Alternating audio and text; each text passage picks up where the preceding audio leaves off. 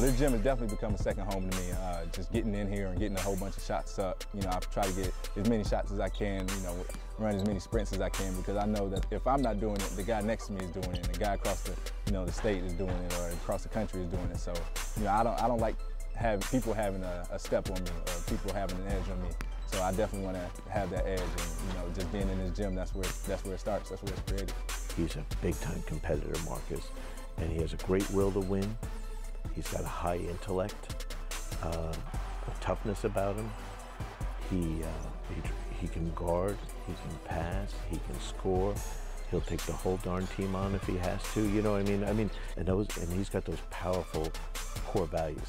And Marcus with the left-handed dribble drives in strong, feeds down to McCombs. Nice pass by Marcus Jordan to McCombs. There's a big difference from Marcus from last year to this year. He's making plays for others. On the court, he makes stuff a lot easier for me. I always don't have to have the ball in my hands to make plays. He's so great.